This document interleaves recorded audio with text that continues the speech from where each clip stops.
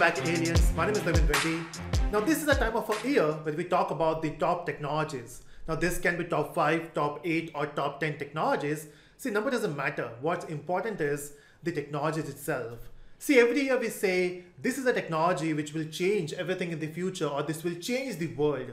See, that's not the case, right? Not every year we have new technologies. So in this video, of course, we'll talk about the top 5 technologies, but apart from that, we have to also focus on those technologies which are still running in the market and they are trending.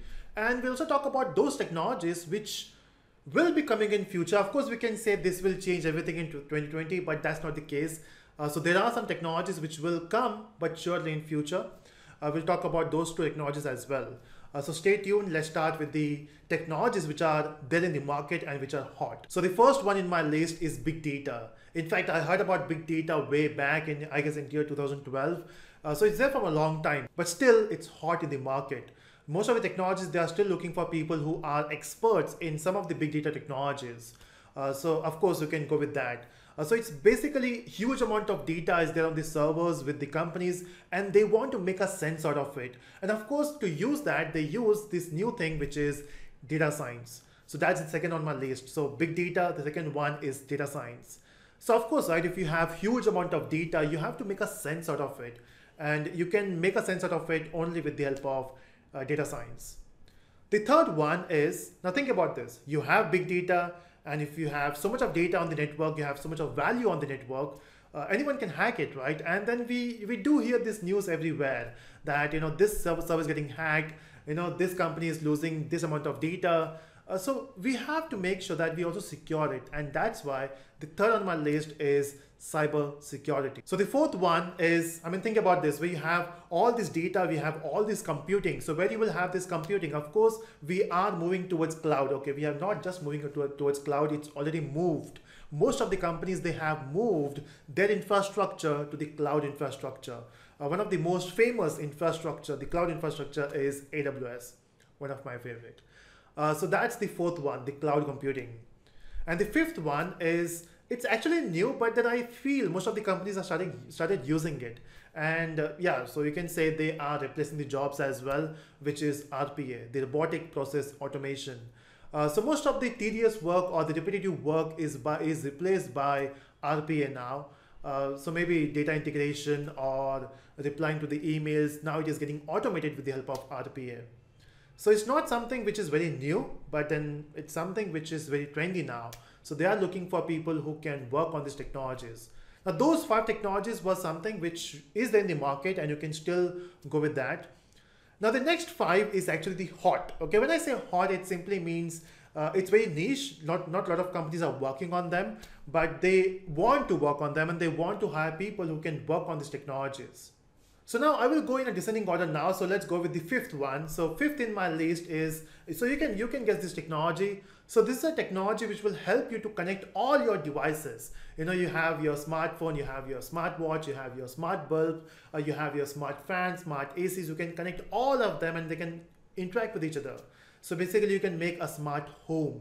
And not just you can use it only for homes, you can also use it for commercial use, for commercial places.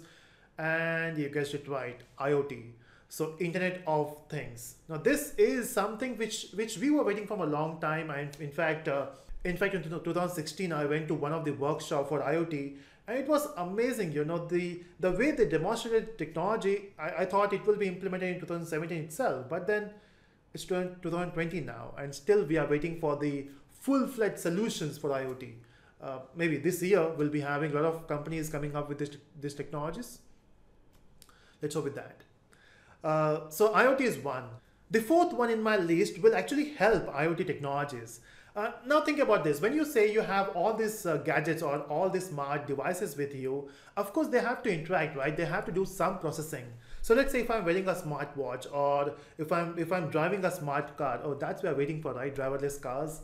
So if you have a driverless car, and then this car has to interact with the server. Now, most of the time you use a cloud server, right? So let's say you are driving in Mumbai, and you have a cloud server somewhere in different country. So of course there's a huge latency between the device and the server. So we have to reduce that latency. And the way you can do that is, instead of using cloud computing, which is way far, you can use edge computing. Now, edge computing is something, so let's say if you have a device here, so let's say if you have this room and if you have all these devices, instead of having a server in maybe a remote place like Dubai, we can have a computing server somewhere nearby so that the latency will be less. Of course, this edge computing servers will be connected to the cloud servers for sure, but then to increase the latency or to decrease the latency time, we can use edge computing. That's the fourth on my list. And of course, most of the companies will start using edge computing to improve their latency. So third in my list, you can guess, you can pause the video, you can comment. So this thing is actually changing the way you play games, but then we can also use it for other purpose as well, maybe for education. So this is AR, VR, the augmented reality and the virtual reality.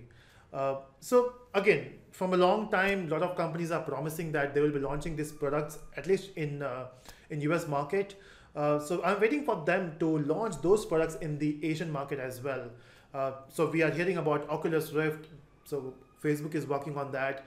In fact, I've also heard about some companies or some startups, they are working on AR, VR, which will help the education system, which will help colleges, which will help schools to teach some concepts.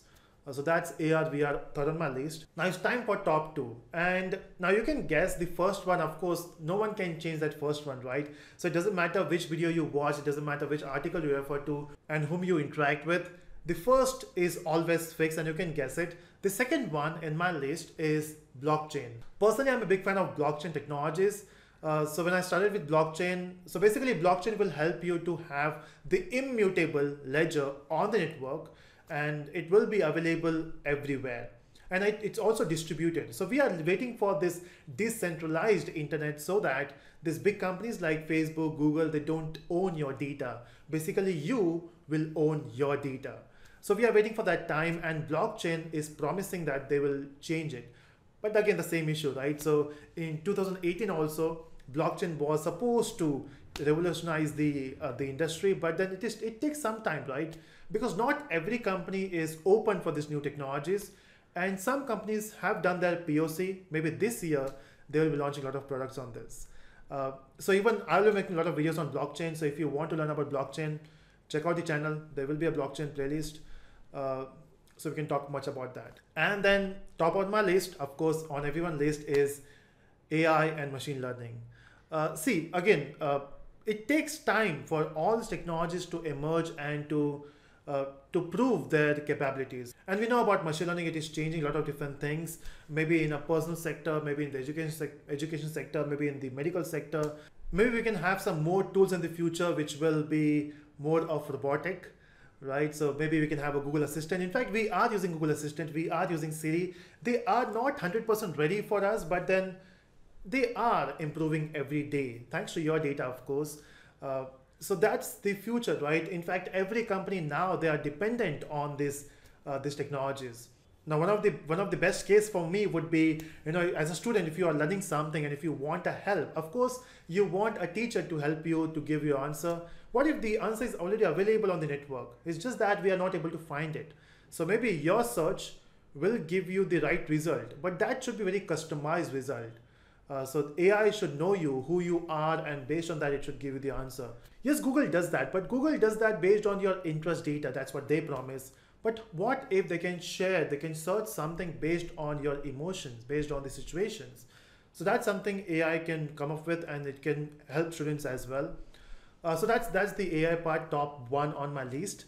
So earlier we have talked about the 20 technologies. Now, the technology which will be coming in 2020 and which will be evolving more. And now, time for the two technologies which will be coming in future, and we all know about them. The first one is the quantum computing. Yeah, I know. So from a long time, everyone's talking about quantum will change the world, and 2020 was supposed to be the year where we'll be using quantum machines, but we have to wait more. Last year, Google said they have achieved quantum supremacy. I doubt, and even IBM is against that, but let's say what will happen to that news. But it will take some time for quantum computing to be used in the mainstream servers. The second one for me is 5G. Yes, I know it's a mobile network, so what's a big thing with that?